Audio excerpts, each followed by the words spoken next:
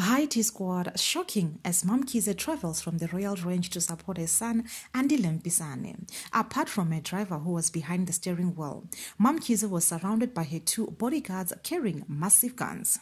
I'm here to support my son, and my son is going to do something very amazing and very beautiful. This is what matters has to do, guys.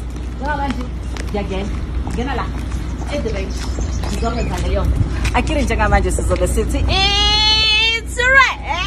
A T-Squad, being a multi-millionaire and a businesswoman, such is a usual thing to her and her acquaintances. Above all, seeing a black woman surrounded by such a tight security means she has made it and so inspiring.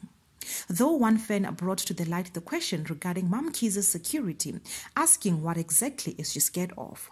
A T-Squad, living in such a country where GBV and human trafficking is everywhere and excelling in a man-dominated side of things, she is bound to have one in my opinion. Correct me if I'm wrong.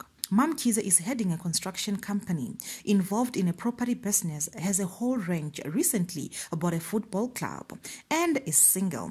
It is quite obvious that her head is at stake at certain corners.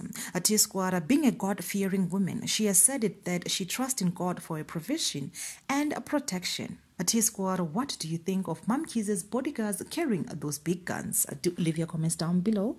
I love you.